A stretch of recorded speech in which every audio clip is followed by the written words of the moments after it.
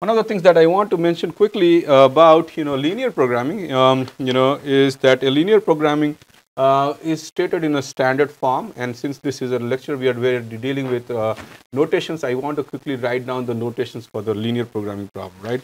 So if you have a linear programming problem, then essentially what you're trying to do is you're trying to find x, right, where you are trying to minimize a function of x which is written as something like this, where I is equal to 0 to n ci xi. So your coefficients are ci's and xi's, and these are also subject to linear constraints, right? So the constraints are also going to be in the form of linear combination where I equal to 1 to n, and then you have a ji xi is equal to bj, okay, where these are equality constraint that has been provided to it, right, where j could be equal to 1, 2 and so on till n, and then minus xi, this is the negative null form, is greater than or equal to z, where bj ci and aji are constant. Okay, so if you write this problem and if you find a problem which is in this formulated in this nature, right, this will be essentially a linear programming problem. Okay, and this is an index format of writing linear programming. So this is like index form of linear programming. Now, as I mentioned, you can write the same linear programming problem in a vectorized form. So let's go ahead and write that too. So I will just erase this so that this is the index form, but there is a vectorized way of writing this too. So let's go ahead and do that.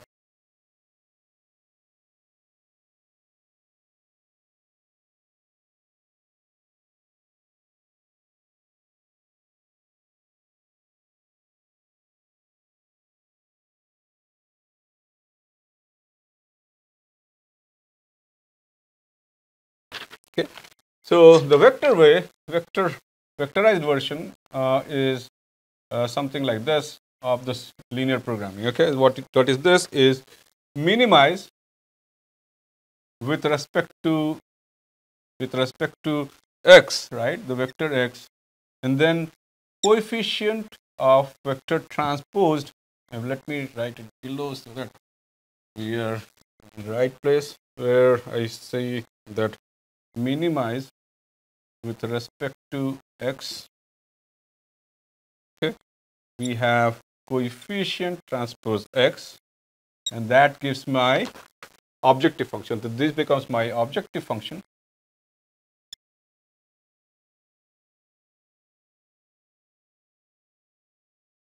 Okay, and then subject to, we will have something like this, which is ax is equal to b, and here I'm trying to bring in the determinant that I have discussed in the notation format, right? So essentially you can use this format to write all the constraint that you have, right? So ax equal to b, and then minus x is equal to or is less than equal to 0 vector. Okay, and that is another way of rewriting the same set of equation that we wrote in the indexes format previously. And let me give you a simple example what this a and b means in the context of actual problem. Okay, so if you have let's say a problem which is something like this, minimize with respect to x1 and vector x, where you have coefficient which is like 2, 3 multiplied by x1, x2, right? Those are the vectors. So essentially what we are doing, we are minimizing an objective function which is given by 2x1 plus 3x2. So this is our objective function, right? Now let's say if they are subjected to these two constraints below, which is 1x1 plus 2x2 is equal to 0. Let's say that's the first constraint that I have. And then the second constraint that I have is 3x1 plus 5x2 is equal to 0, right? I can take both of these two equations together and I can write it in the following format, where a is 1, right? I take 1 from here, 2 from here, 3 from here, and 5 from here. I write that in this format.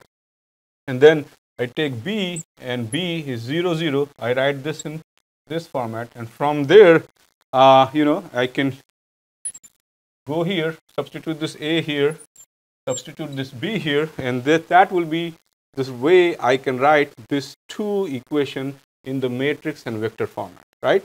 So hopefully you see that, okay, something like this could be written in two different ways, index format and in the vectorized format, which is here.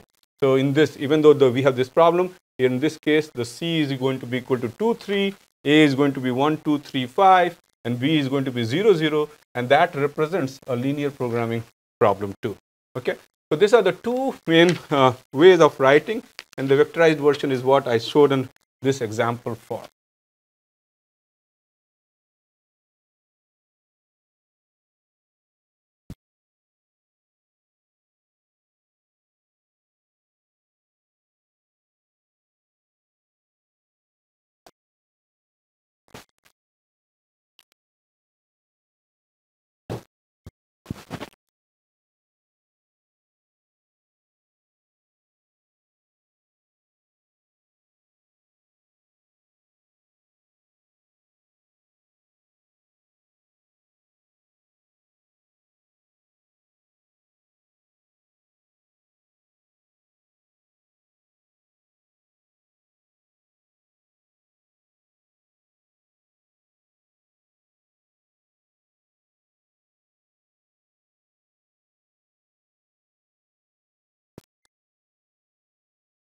Okay, so if so what are the linear programming problem? If the objective function and all the constraints are linear, okay, then the optimization problem is known as linear programming problem.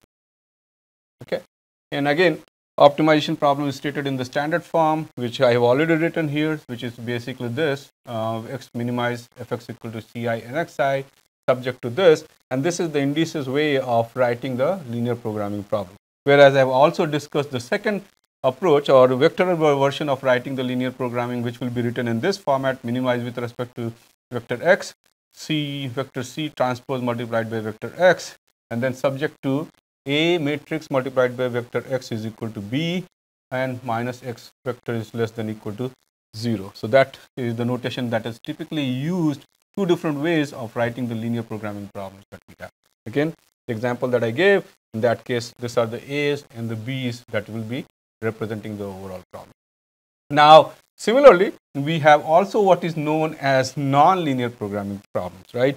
And here what we have is that if any of the functions, and this is an important distinction that you need to remember, it not necessarily is pertinent with respect to objective functions. Okay, if even the constraints of the optimization problems are non-linear, then the overall problem becomes a non-linear optimization problem. So if only one of the functions representing either the objective function or the constraint is non-linear, then you basically have a non-linear programming problem. Okay, and this is the most general form of programming problem, and all other problems could be considered as a special cases of non-linear programming problems. Okay, so with that, I want to stop, and I hopefully think that you have got some intuition behind the major notations that are used inside the optimization problem, and also you learned about the different classification possible in optimization problem. And I want to repeat that if you understand how to identify different classes of optimization problem, then you will be easily able to find and select proper algorithm which is suited to that specific class of optimization problem. With that, we will stop and we will come back to the next set of lecture where we will begin with an algorithmic approach to solve unconstrained optimization problem, and we will begin with the simplest case where we have just a single variable. And from there, we will gain insights and intuition of how the algorithmic approach in the optimization algorithm work, and then that will leverage to deal with more complex concepts in overall optimization problem. Thank you.